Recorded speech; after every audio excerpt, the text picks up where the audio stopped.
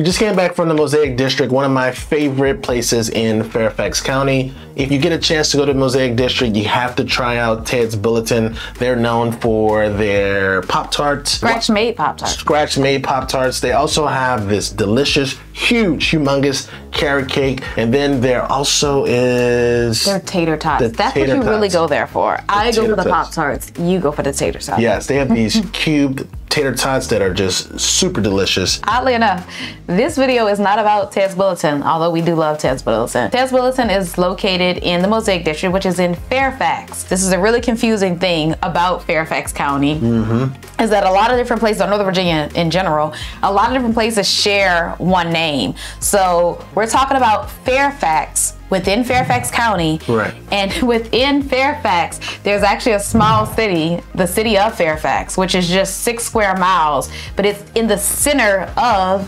Fairfax. Super confusing. All of them share the same name.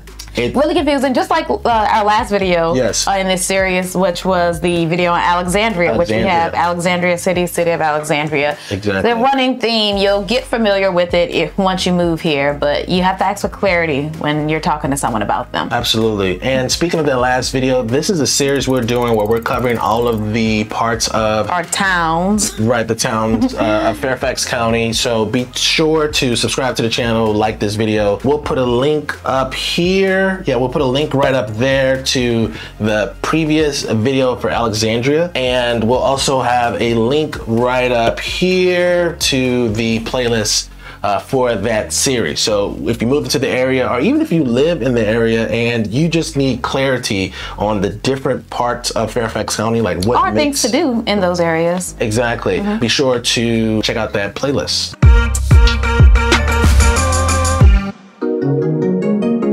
So the Mosaic District has more than just Ted's Bulletin. Abraham, you actually like a couple of different restaurants there. There's that ramen place. Ramen place is called Jinya. Oh, they have this, what is that? They have karaage. Yes, karaage. It's like a fried chicken. Yes. But it's like these little chicken thighs that are fried. Yeah, almost healthy. like it's not healthy. No, but it's delicious. Nor are the tater tarts or the Pop-Tarts. But there are a lot of different restaurants in the Mosaic District, Urbano, a few other places, cool cafes, a lot of nice places if you're interested in hanging out after hours, like a happy hour scene. It's actually, in my opinion, kind of like a nice little downtown in the middle of the suburbs. So in addition to all the restaurants, there's also a lot of cool shops. There's a Madewell, Blue Mercury for skincare, Kendra Scott if you're into jewelry. We actually recently just discovered Bloomies, which is like a boutique style Bloomingdale's. Right over here, if you go a little bit to the right, there's actually that Angelica movie theater, and cafe. So it's one of those kind of cool movie theaters that, of course, it shows new releases, but it also shows like those smaller independent films. So Angelica Film Center and Cafe. So there's a cafe on the lower level as well. So Mosaic District is pretty cool. They have some big box stores too. Like if you turn a little bit more right across the street, you'll see Target is right there on the other side of Mom and Pop Cafe is actually a Target. So yeah, really cool area. Barnes and Noble is just down the street. Nice place to just hang out, chillax. You kind of see this AstroTurf area here.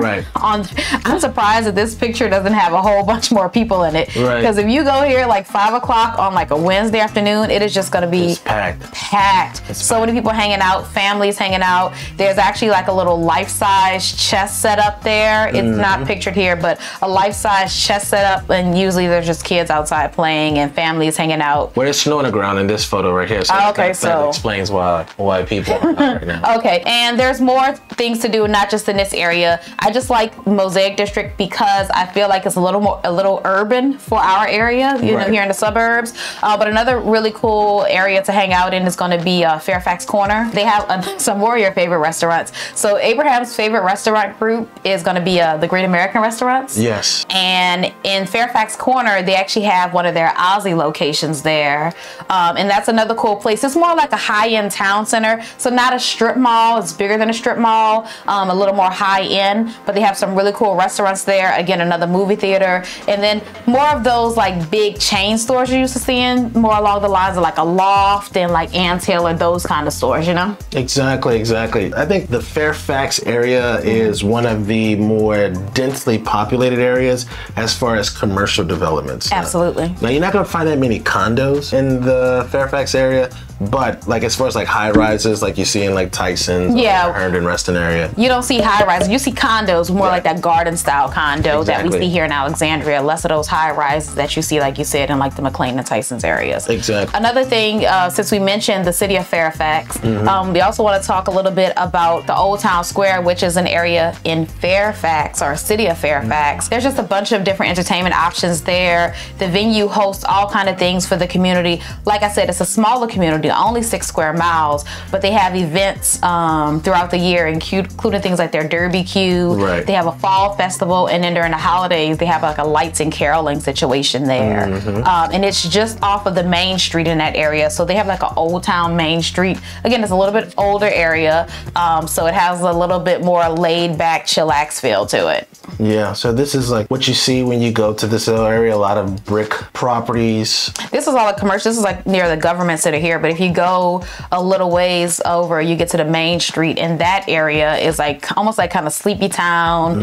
Reminds me a little bit of Magazine Street back home. Right. Yeah. This picture here that's on the screen right now, this Google Street View, this is where you'll see a lot of the Christmas light, Christmas decoration that you were speaking of. They do a flea market here too, right? Yep. I saw a sign for it earlier, yeah. So it's a cool downtown area. It's super small though. I mean, because even like that Main Street, I feel like it was only a few blocks. Like, you know, it's just like gone just like that. Exactly. But it's a cute, quaint area. It's not that far from the rest of the Fairfax area. Also, you can get to it from Tyson's Corner, from Herndon area. So yeah, I mean, it's really in the middle of Fairfax. Right. So I mean, you're surrounded by Fairfax when you're there. I guess next we'll move on to a neighborhood that's in city of Fairfax, because we're going to talk about a couple different places you could live if you're thinking about moving to Fairfax. The first neighborhood we're going to check out is called Mosby Woods. It's located inside the city of Fairfax. Now, this little area is only 600 properties, but it is the largest community inside the city of Fairfax. So Mosby Woods is going to be located just south of 66, and it's bordered by Route 50. It's a community made up primarily of single-family homes, mainly built in like the late 60s.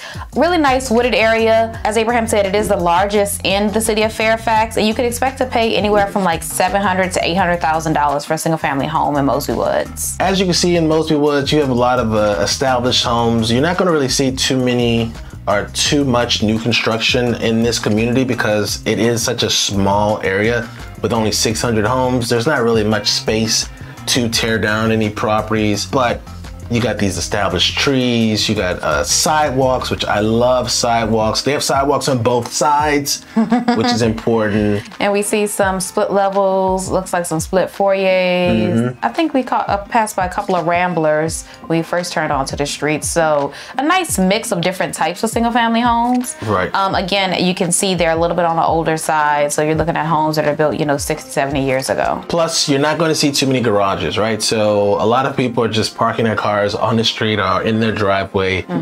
So just keep that in mind for you Tesla owners. That's true. That's true. See if we have any luck in some of the other neighborhoods of finding them homes with garages. The next community on our list is going to be Kings Park West, and it's actually located at the southern part of Fairfax. We're going to leave Fairfax City, or city of Fairfax, to go there. Kings Park West is actually pretty close to George Mason University, as you can see here on the map. They have a variety of different types of homes. So like other parts of Fairfax, you're gonna find condos, townhouses, and single family homes. They're gonna be a little bit on the older side, just like our last subdivision. You're looking at places that were built in like the late 60s to mid 80s. And usually those single family homes are gonna be like 3 to 4 bedroom single families. Let's see if we find any garages over here. So you see some ramblers there. Price wise, we're looking at $600 to $850 price range for these single families. That's today, of course. We have sidewalks on both sides. Abraham likes that. We love sidewalks. We love sidewalks. Very similar style of homes to what you just saw in Mosby Woods. It's going to be a little bit larger area. So another established community. See a garage. A few garages there. There are a couple garages, but really single car garage, and also those garages are going to be pretty small because of the time period that these properties were built in. and that's why you're seeing a lot of people parking their cars on the street right there. Even though they're single car garage or a nice size parking pad, those two that were just on the screen both had room for 3 cars in the driveway. Yeah, it looks like a lot of people are extending their parking pad. So this is just what you can expect when you're moving into this area, some older style homes in this community. The next community we're going to check out is called Mantua. Mantua is a cool community because, I mean, this is a selfish reason, but they have a tennis center with a swim center, but I play tennis, so I love that they have a tennis center. I think they have like 8 tennis courts. They even have like some tiered seating as well, so if you want to have a friendly match and show off your skills, there's a place for that. Now he knows this because a few years ago we were actually thinking of relocating, and Mantua was one of the subdivisions that I narrowed down search. And so I actually really like Mantua. It's a community of all single family homes, mostly older homes built, you know, between the 50s and the 70s. But I mean, just a range of styles, you know, split level, split foyer, ramblers. Those are all of the older homes. But then they also have some newer communities as well, some colonials and some craftsmen that have been built in like the last 20 to 30 years. The reason that I was drawn to Mantua is it's a really nice wooded area. You can catch a little bit of nature, you know. Wouldn't be surprised if I saw a fox or a deer walking by. It's a really nice community. Some of those new construction projects. It's one of those craftsmen I was talking about, right? But you know what I don't like about the area? What don't you like? I'm not a big fan of these tear down, like these new builds on a lot like this. I don't like when there's just this one craftsman in the neighborhood with all of these other older homes. That's just not appealing to me. But you know, some of these homes are, they're nice sizes. They're nice sizes on really nice size lot. And in another segment, I'll tell you guys why I really like this neighborhood. It's gonna be one of the other topics we talk about in just a few minutes. Well, just to kind of talk more about the tear down situation, that's one of the problems that if you live in Fairfax County, you're gonna face, is that you don't really have a place to buy new construction.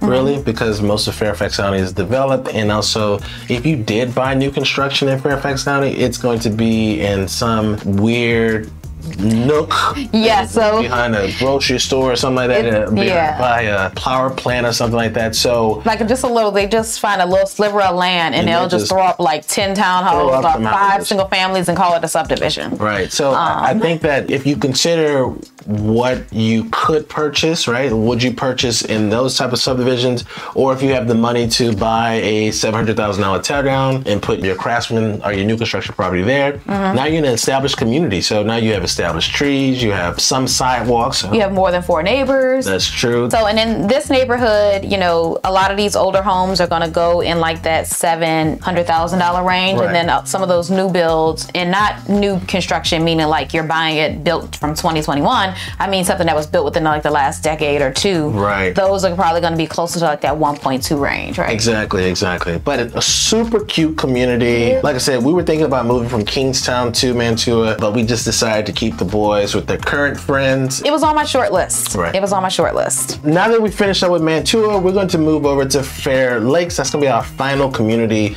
that we talk about. Now, Fair Lakes is going to be the most western part of the Fairfax area. It borders the Centerville area. I would say that it has all of the creature comforts, every creature comfort you could want. When he says creature comforts, he really just means like every commercial restaurant, big box store you could think of. So they have, you know, Costco's, Sam's, there's DSW, Bed Bath & Beyond, PetSmart, all of the restaurants that have commercials, you know, Olive Garden and Applebee's. It has all of that. And I think that that kind of works for the target demographic for the area. It is like a suburban mixed area. A lot of young professionals live in that area.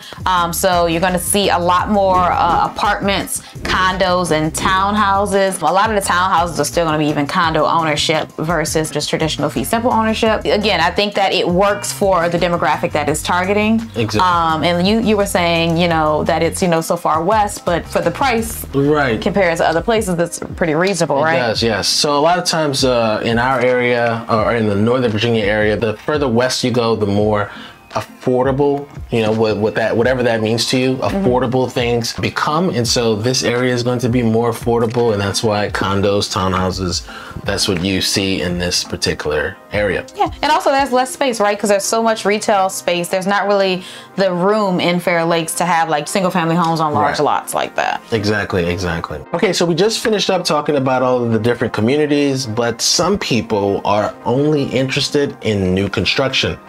Well, Fairfax is a great place to find new construction. Now, it's not going to be, you know, it's not plentiful. Right. You can find some new construction. You know, we alluded to that when we were talking about Mantua. There's not a whole lot of new construction, but you can find some places. Exactly. We actually have a client that's actually purchasing in the Pender Oaks subdivision right over here, so pretty close to the Pender Brook Golf Club. This is going to be condos and townhouses. Condos and townhouses, right? And they start, I think our client is in for it at like 800 for the townhouse, but the condos start at 500, which I would say that that's about like what the going rate is for new construction right now. I mean, that's just one of a few, because this same builder is actually building some single families close to that $1 million price range over a little bit closer to Pender Brook. Right. And on top of that, there are nearly a dozen other new construction sites in Fairfax, either in the middle of construction or coming soon. But again, if you zoom in a little bit on that Pender Oaks, you'll see what we were talking about earlier, where it's just like a small area, it's just a few streets, you know, whereas a lot of established subdivisions, you're talking about a couple miles or a few hundred homes, and here you're just talking about a couple of streets. So it's not going to be as big as the established communities that we saw in some of the other areas. Exactly, exactly. And they were able to fit a lot of I mean, they get them in there. They do. Not a lot of green space for a lot of these new construction, but some of them are, you know, have amenities, which this one does. At least this one has a pool. Right. A lot of times these new constructions, when they're only building, you know, 6 to 12 or some other small number like that, it's just a house. That's it. Right. No HOA, no amenities. At least that's cool about this one, is although it is a smaller subdivision, it at least has some amenities, which I know our buyer is thankful for. Okay, so we're going to take a quick break just to see where you're at, right? Like if you're from the Northern Virginia area, Fairfax County, or Fairfax, the area, or the city of Fairfax, let us know down below in the comment section by typing Fairfax, and what do you love about living in this area? My name is Abraham Walker. I'm a real estate agent in the Northern Virginia area, and this is my wife, Crystal. She assists on the team. She handles all of the administrative parts of the business. So she is the back of the house. I am the front of the house, and we are doing these videos to, I would say, like, this is like an interview for us, right? Yeah. This is a way for you to get to meet us before you work with us, right? Sure, you can read some blog posts. Sure, you can look at an ad or click on an ad on one of the popular search portals, or you could check out this video and you see, like, you know, how we work together on these videos. Yeah. How we talk, how we communicate. I mean, this is it. This is the real deal right here. This is it. This is how we work together. So you can see if you want to work with us. And if you do, make sure you check out the link down below for the perfect home questionnaire. You'll fill out the contact sheet. Right. We'll reach out to you, you know, find out what you're looking for when you plan on moving, and hopefully we can be of assistance. Excellent. And if that is too long for you, you can also put the phone number and email address right there. So you can call, text, or email, and one of us will respond. So thanks so much for watching this video up to this point. Let's get back to the show. So no matter where you live in Fairfax, the commute is going to be a bit of an issue, just because, I mean, in Northern Virginia, there's lots of traffic, and it continues to become worse and worse as the area grows. Distance-wise, Fairfax is about 19 miles from the White House, or from the DC metro area, and it's going to be about 19 miles from Dulles. So the Dulles Tech Corridor, you're about 12 miles from Tyson's, and just under 15 miles from the Pentagon. You know, I'd love to be able to say it's going to take you 30 minutes or an hour to get to either of these places, but honestly, you just never know with traffic in the area. I would say if you're heading to DC or the Pentagon, you're probably looking at 45 minutes at least, and it's really going to depend on where you are within Fairfax, because it is the biggest area in Fairfax County. And so, you know, if you're out far west like Fair Lakes, of course that's going to be different than people who are closer in, like the people who are in Merrifield or Mantua. So just make sure you're checking that out. I will say one great thing about Fairfax, of course, there's the Orange Line Metro, but in addition to that, they have a lot, and I mean like close to a dozen bus lines. So if you don't want to drive in every day, there are options. You know, you can take the bus all the way into the city, or you take the bus to the nearest metro station. Lots of options for those who want to take public transit if you're looking to get around that 45-minute to an hour drive each way. Great reporting, Crystal. So the last thing we're going to talk about is going to be the schools in Fairfax. And usually we like to go into a little bit of detail about the schools that serve the different areas, but I'm not going to really have a chance to do that so much for Fairfax for one reason and one reason only. There are a lot of schools in Fairfax. There are 7 high schools that service the Fairfax area. I'll let you know what they are, but you have to realize that with each high school, there's a middle school, and then there are like 5 to 6 elementary schools in that pyramid. So of those high schools, there are going to be a few that are like top rated. 4 of them are going to be in like the top 10 according to US News. Those schools are going to be Marshall, Woodson, Chantilly, and Oakton. A little earlier in the video, I alluded to why we were thinking of moving to Mantua, and it was actually because I was interested in one of those schools, enrolling our boys in one of those schools, and so that's how we came upon Mantua. So with all those different high schools, it's really confusing because a number of them are named for different areas, right? So just off the top of my head, there's Oakton, Chantilly, and Falls Church High, and Fairfax High. All 4 of those are in that list of the 7 high schools. All 4 of those are towns in Fairfax County. So you would just assume, hey, Oakton High, folks who live in Oakton. That's my school. Chantilly High, folks who live in Chantilly. And that's true, but then there's also parts of Fairfax that feed to those schools. And it's just like you can move a couple blocks over and be in a different school pyramid. And that is why I always tell parents, I know when I've done research myself, when I was looking for schools for my kids, I always tell parents, put the address in the Fairfax County school boundary locator map. Because when you put the home address in, it will tell you what school they'll go to for every grade level.